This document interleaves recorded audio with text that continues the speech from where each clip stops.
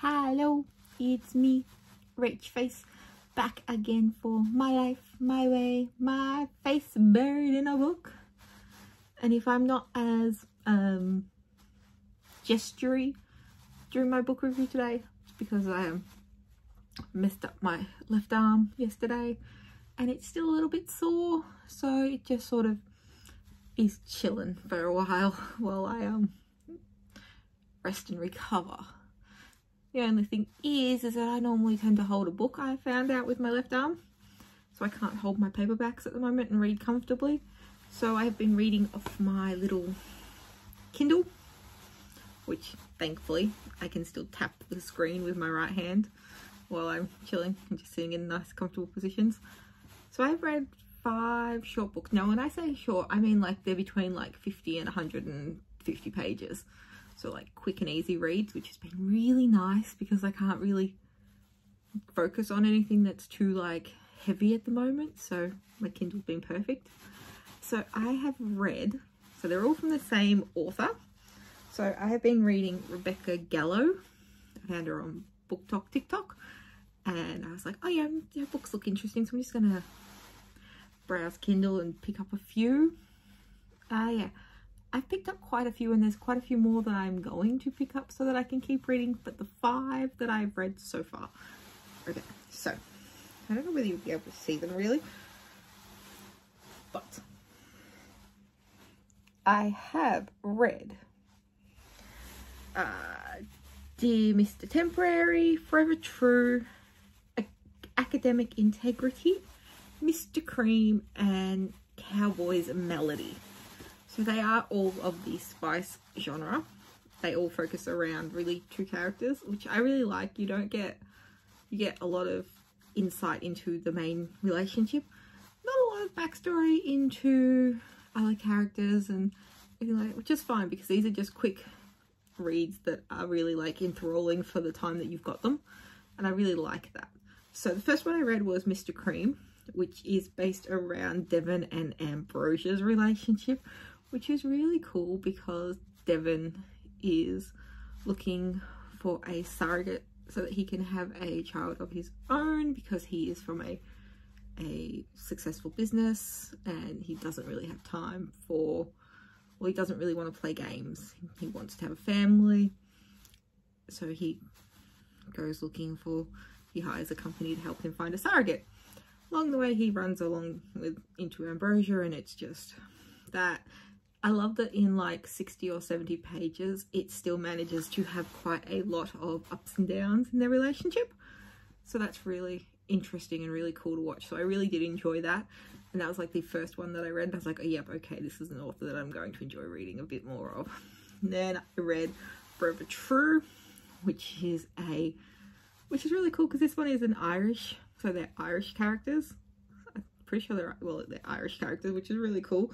And it is Connor and Brigid, or Brigid, or I don't know, but I call her Brigid because that's just what was easiest in my brain to understand. Connor is a rock star, or a pop star, rock star I should say, and it is all about how he hires his longtime best friend to be his personal assistant and all the ups and downs of personal assistant turning into girlfriend and then protecting her from the publicity and the fans and how that can sometimes backfire and what he does to make amends to her for it. So again, 60-70 pages, lots of ups and downs, lots of intrigue, lots of engaging aspects of it, and just the right amount of spice. Then what did I read next? Oh, then I read Dear Mr. Temporary, which is for Archie and Lane. And Lane comes from a successful family, and she's a successful lawyer, and her sister is getting married, and it's all about whether she needs a +1 for the wedding. You also get a lot of family drama in this one. Turns out that the matchmaker that Lane uses, the rule is that you write 3 letters, handwritten letters, to the person that she's setting you up with. You don't know their name. She gives you like a secret identity, you write to that and they write back, and you do this you have to do 3 letters back and forth before you can meet face to face. Then when she meets him face to face, they turn out to know each other, and it's all about how it sort of wasn't enemies to lovers, but not really, in that, and how he becomes so ingrained in her life, and how he teaches her to stand up for herself, and how she eventually does figure out that she deserves better and deserves to be treated better. So I really liked that aspect of it. Then I went on to read Academic Integrity, which is Julian and Megan's story. So when you start reading it, it's like, oh yes, these 2 teachers met over in London and they formed a bond, and then she moved back to her home country of America and he's followed her over to continue the relationship. It's only when he gets over here that she finds out she wasn't entirely truthful about things, mainly her age. She's still legal, but mainly her age, which becomes a bit of an issue for him because he is older. And I really liked the age difference. It was a nice one.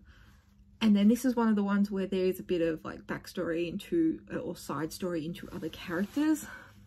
Very annoying character by the name of Stephanie. I did not like her at all. And Samuel, who has a spin-off book, so I'll be very interested to read that one. But theirs is very much interesting because whilst they all have different aspects of spice, this is the first time where like a daddy kink came into it, and it's like, oh, okay, this one's, yep, okay, this one took spicy to a bit of a different level. Really enjoyable though still, and really nice heart to the end of the story, because it's very much a, he's not going to let anything happen, and even if it happened to her, and even if he's the one that's possibly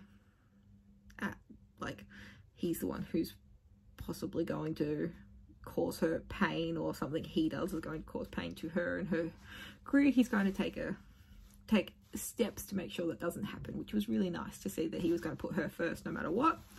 And then the last one I read was Cowboy's Melody, which is Brooks and Teddy.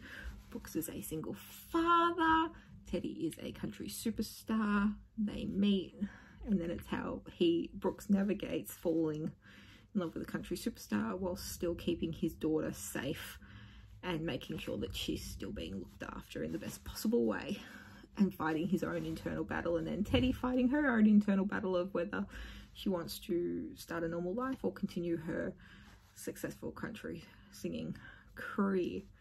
So yeah, I would highly recommend, if you are just like, even if you're just in like a reading funk or a slump or something where you just don't know what to read next, these books are amazing. So it's Rebecca Gallo, and it comes up on Amazon as Rebecca Gallo and the Flirt Club authors. So I think there's like a little group of them, but I don't know whether that's still a thing. But either way, really great books, really quick and easy to read. I highly recommend. Okay, let me know if you give any of them a read, which ones are your favorites. I'm now going to go and check out some more Amazon books on Kindle and see if I can get some more of these. And yeah, that's it for me for tonight. All right, bye.